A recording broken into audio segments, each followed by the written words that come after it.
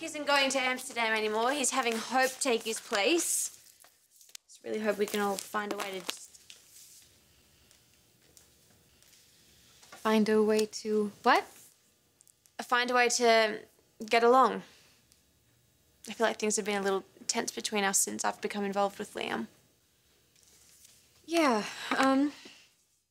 well, we're both professionals, so I don't see why that should be a problem. I don't feel like you're being very honest with yourself, Hope. Look, this is the Hope for the Future jewellery line.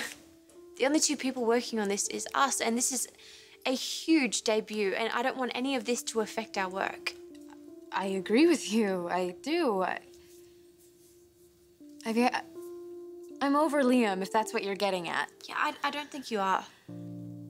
Okay, what answer do you want from me? I'm pregnant. I'm pregnant with my husband's baby, so I've moved on. Yeah, but you're not over Liam. Hope you're not. You guys would still be together if it wasn't for Quinn. You would.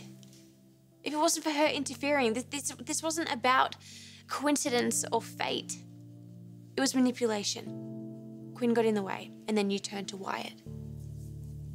And now there's a pregnancy. There's a child on the way. And you're doing whatever you can to protect your future with Wyatt. Yes, I am. And I know that it may not feel ideal, Hope, but it's your life now.